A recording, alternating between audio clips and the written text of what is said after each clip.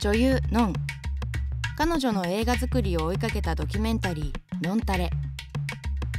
今回の挑戦はある人物のサポートなしには語ることはできません。彼女はなぜのんに共感し応援に駆けつけたのか。ここではのんの心強い相棒についてお見せします。やっとーね、来たよ。手伝いに来たよ。うわ、本当にさすが使えないけど私。ありがとうございます。ドキュメンタリーの中でのんの右腕として登場する女優の倉下ほなみさん。2人はドラマで共演して以来長く友情を温めてきました。のんちゃんがなんか映画作りたいって言ってて「いいな」って言って「作りたい、私も参加させて」って言ったんですよ。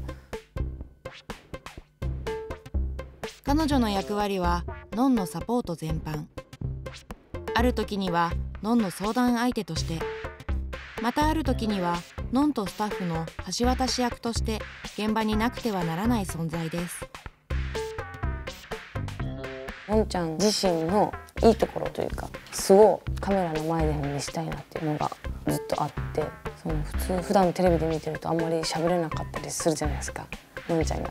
だけど本当は喋れるし面白いし、なんかそういう部分をいろんな方に見てもらいたいなと思ってたので、いかに自分がだから自然に接して普段のようにカメラ関係なく接してのんちゃんのいい部分を引き出せるかなみたいな。